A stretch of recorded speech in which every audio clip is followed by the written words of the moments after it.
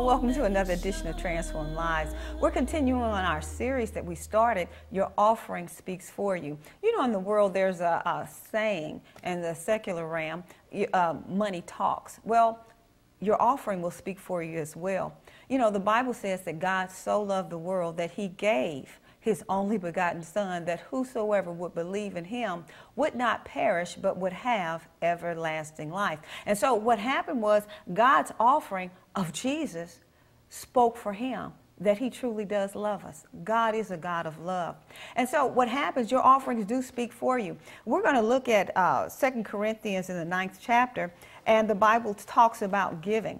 And it says, verse 6, he says, "But this I say unto you, he which soweth sparingly shall reap also sparingly, and he which soweth bountifully shall reap bountifully." Now, what does he mean by sowing sparingly just a little bit and sowing bountifully, sowing a large amount? Now, it's not necessarily a dollar amount. What it is out of what you originally had. You know, the widow, we discussed that in part 2. The widow in the Bible, when there's an offering going on in the temple and Jesus was sitting near the offering receptacle, he was watching the people put their things in. And so the rich men were putting in bags of money. They were doing what they were supposed to do according to 1 Corinthians, the 16th chapter, the 1st and 2nd verse.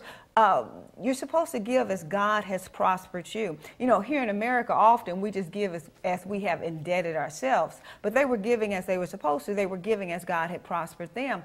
And then a widow came, and she was a poor widow. And the Bible says that she put in 2 mites.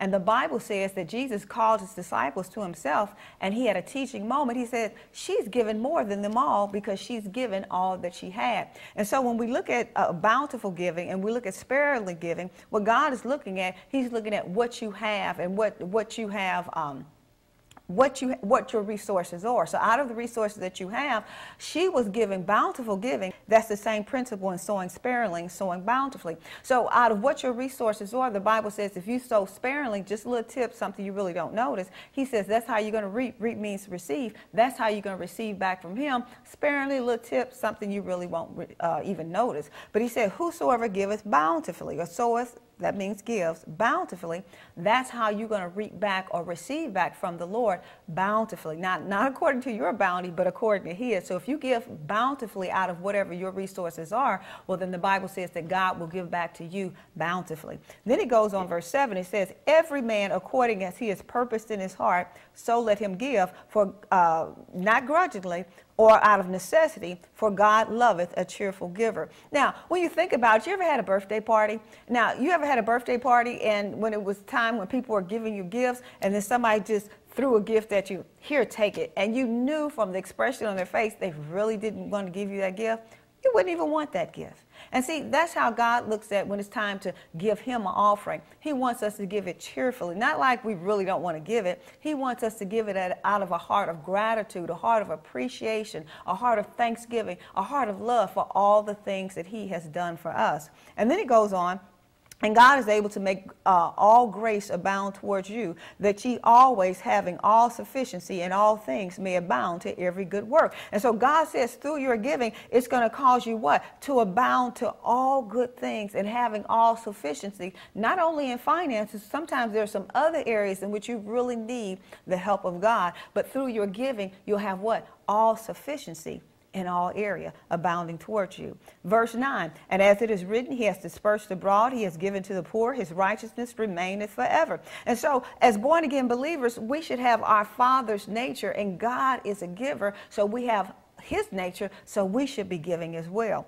And then it goes on verse 9, now he that ministered seed to the sower, God is the one that gives us seed to sow.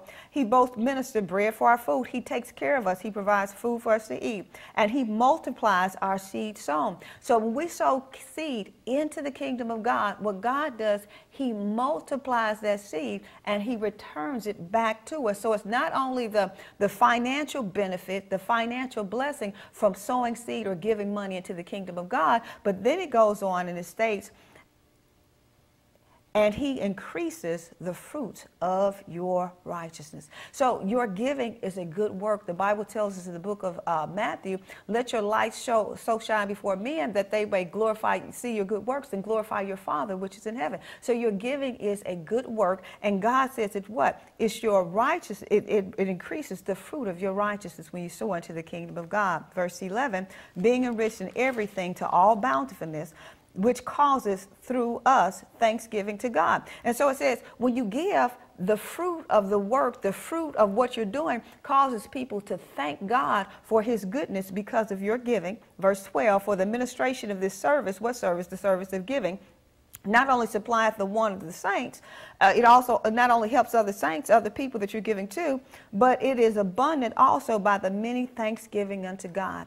When we as Christians, when we give to other people, our offerings speak for us, and it causes people to open up their mouth and to thank God for his goodness. You've been watching Transform Lives television broadcast with Pastor Priscilla Chaveras, pastor of Transformation Christian Church and World Outreach Center in St. Louis, Missouri. If you would like to hear more teaching from Pastor Priscilla Chaveras, you can call Transformation Christian Bookstore, your source for books that transform, at area code 314-535-0555. If you live outside the St. Louis area, you can call us toll-free at 1-877-YOU-CHANGE. Again, that toll-free number now is 1-877-YOU-CHANGE.